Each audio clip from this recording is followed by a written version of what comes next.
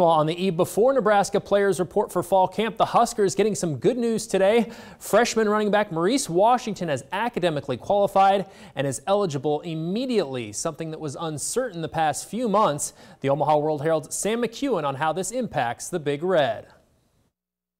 This is a guy that very easily could have been, a five-star guy at USC. In many years, I think probably a guy like this would have been.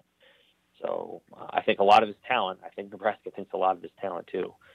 Whether or not he can get it all the way in gear, just joining the team now, we'll see. But there's a lot of potential. It's an awfully big get. In my mind, other than Major and Martinez, he was the biggest recruit of the 2018 class.